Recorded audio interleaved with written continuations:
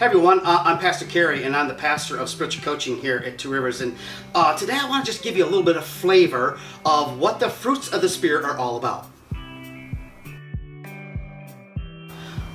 If the Spirit of God is producing this particular fruit of faithfulness in us, we're someone that other people can put their confidence in.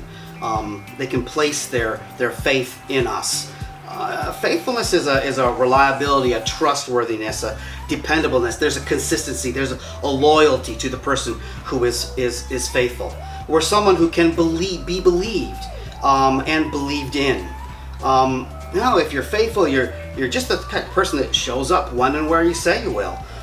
Their word is their bond, and they do what they say. It's when the fruit of the Spirit, this faithfulness is being worked out in you. Your yes is your yes, and your no is your no, and people know that what you say is what you're going to do.